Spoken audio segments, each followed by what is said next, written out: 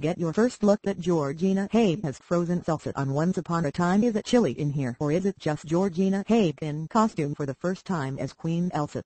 Once Upon a Time has started production on its highly anticipated fourth season in Vancouver, and it's safe to say the ABC fantasy hit will be dealing with a massive cold front as frozen Elsa, Anna and Kristoff are set to come to Storybrooke.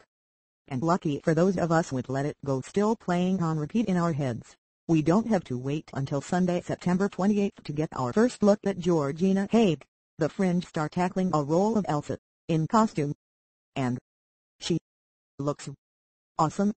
After going Elsa blonde for her stint on the show, Haig took to Twitter to comment on her hair change, writing, "Ah, blonde hair, sometimes I think you look quite nice, other times like Village of the Damned high school reunion." While we've yet to see them in action, Greek veteran Scott Michael Foster is set to play Kristoff, and newcomer Elizabeth Vale will play the role of Anna, Elsa's sister. Also factoring into the Frozen storyline on OU80.